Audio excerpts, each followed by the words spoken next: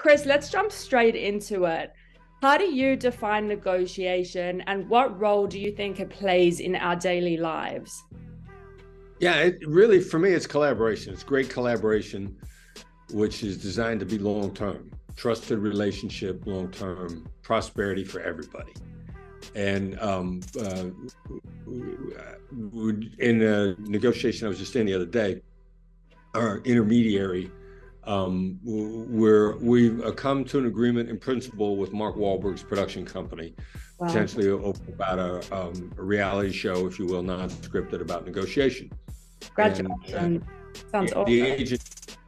The agent on both sides is the same agent is in the middle of this. He's brought a couple of clients together, and the offer and the ask were different over the terms. And I called Amir with WME on the phone, and I said, look, just put us all on a conference call together. And I said, we just want to be heard, and I know they just want to be heard, because when you're talking to an intermediary, you don't get to hear the other person's voice. And Amir was he's not used to dealing with people as collaborative as we are. Myself and my partner in this, Nick Nanton, who produced a documentary film about my company. And we're both highly collaborative. And Amir's joking around. He says, well, you are the master negotiator. And I said, no.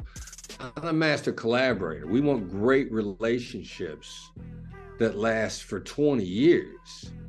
We're not going to get on the phone and yell at these guys, and we want to hear them. We want them to hear us. So don't think of me as a master negotiator. Collaboration is about a great long-term relationship, and that's how I define negotiation.